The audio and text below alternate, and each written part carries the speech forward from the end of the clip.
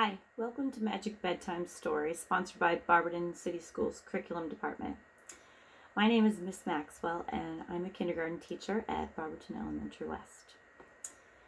I love to read, and I have lots of favorite books, just ask my students, but this one is at the top of my list. It is The Cat in the Hat, and it is written and illustrated by Dr. Seuss. But did you know that wasn't his real name? His real name was actually Theodore Seuss Geisel. Now, when Dr. Seuss wrote this book, it was the first of its kind in a new series of beginner books that were easy to read and had lots of good fun that was funny. It's about a brother and a sister who were very bored on a rainy day until something showed up. Let's find out what it was. The Cat in the Hat. The sun did not shine, it was too wet to play, so we sat in the house on that cold, cold, wet day.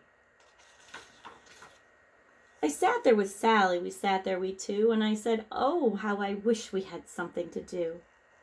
It was too wet to go out and too cold to play ball, so we sat in the house, and we did nothing at all. So all we could do was sit, sit, sit, sit, and we did not like it, not one little bit. And then something went bump. That bump made us jump. We looked, and then we saw him step in on the mat. We looked, and we saw him, the cat in the hat. And he said to us, why do you sit there like that? I know it is wet and the sun is not sunny, but we can have lots of good fun that is funny. I know some good games we could play, said the cat. I know some new tricks, said the Cat in the Hat. A lot of good tricks. I will show them to you. Your mother will not mind at all if I do. Then Sally and I did not know what to say. Our mother was out of the house for the day. But our fish said, no, no. Make that cat go away. Tell that Cat in the Hat you do not want to play. He should not be here. He should not be about. He should not be here when your mother is out. Now, have no fear, said the cat. My tricks are not bad, said the Cat in the Hat. Well, we can have lots of good fun if you wish, with a game that I call Up, Up, Up with the Fish. Put me down, said the fish. This is no fun at all. Put me down, said the fish. I do not wish to fall. Have no fear, said the cat. I will not let you fall. I will hold you up high as I stand on a ball, with a book in one hand and a cup on my hat. That is not all I can do, said the cat. Oh boy. Look at me now, said the cat. With a cup and a cake on the top of my hat, I can hold up 2 books. I can hold up the fish and a little toy ship and some milk on a dish. And look, I can hop up and down on a ball. And that is not all. Oh, no, that is not all. Look at me. Look at me now. It is fun to have fun, but you have to know how. I can hold up a cup and the milk and the cake. I can hold up these books and a fish on a rake. I can hold up the toy ship and a little toy man. And look, with my tail, I can hold a red fan. I can fan with the fan as I hop on the ball, and that is not all. Oh, no, that is not all. That is what the cat said, and then he fell on his head. He came down with a bump from up there on the ball, and Sally and I, we saw all of the things fall. Oh, what a mess. And our fish came down too. He fell into the pot, and he said, do I like this? Oh, no, I do not. This is not a good game, said the fish as he lit. No, I do not like it, not one little bit. Now look what you did, said the fish to the cat. Now look at this house, look at this, look at that. You sank our toy ship, sank it deep in the cake. You shook up our house, and you bent the new rake. You should not be here when our mother is out. Get out of this house, said the fish in the pot. But I like to be here. Oh, I like it a lot, said the Cat in the Hat.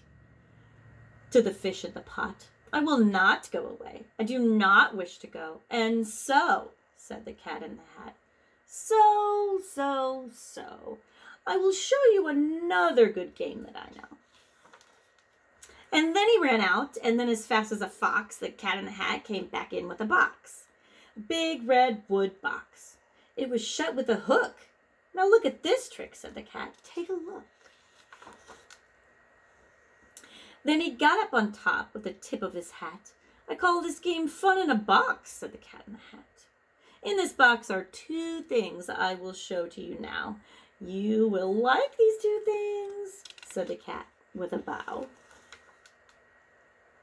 I will pick up the hook and you'll see something new. Two things. And I call them thing one and thing two. These things will not bite you. They want to have fun. Then out of the box came thing one and thing two. As they ran to us fast, they said, how do you do? Would you like to shake hands with thing one and thing two? And Sally and I did not know what to do. So we had to shake hands with thing one and thing two. We shook their two hands. But our fish said, no, no. Those things should not be in this house. Make them go. They should not be here when your mother is out. Put them out, said the fish in the pot. Have no fear, little fish, said the cat in the hat. These things are good things, and he gave them a pat. They are tame, oh, so tame. They have come here to play. They will give you some fun on this wet, wet, wet day. Now, here's a game that they like, said the cat. They like to fly kites, said the cat in the hat. No, not in the house, said the fish in the pot. They should not fly kites in the house. They should not. Oh, the things they will bump. Oh, the things they will hit. Oh, I do not like it. Not one little bit. Then Sally and I saw them run down the hall. We saw those two things bump their kites on the wall. Bump, thump, thump, bump. Down the wall in the hall. This just keeps getting worse, doesn't it? Thing two and thing one, they ran up and they ran down. On the string of one kite, we saw Mother's new gown. Her gown with the dots that are pink, white, and red. Then we saw one kite bump the head of her bed. Then those things ran about with big bumps, jumps, and kicks, and with hops and big thumps and all kinds of bad tricks. And I said, I do not like the way that they play. If Mother could see this, oh, what would she say? You guys think she would say? I know, right? Then our fish said, look, look. And our fish shook with fear. Your mother's on her way. Do you hear? Oh, what will she do to us? What will she say? Oh, she will not like it to find us this way. Remember that mess? So, do something fast, said the fish. Do you hear? I saw her, your mother is near. So as fast as you can, think of something to do. You will have to get rid of thing one and thing two.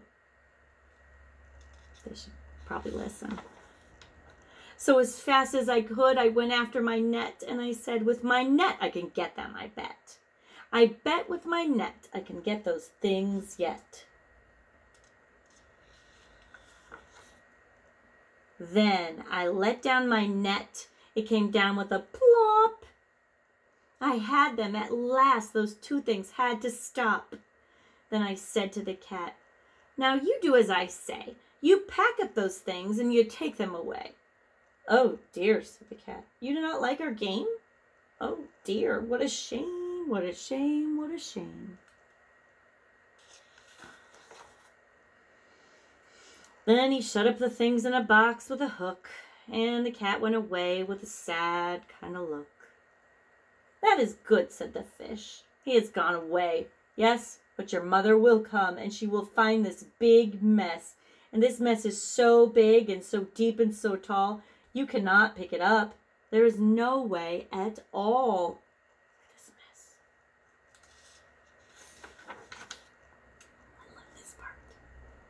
And then, who was back in the house? Why, the cat. Have no fear of this mess, said the cat in the hat. I always pick up all my playthings.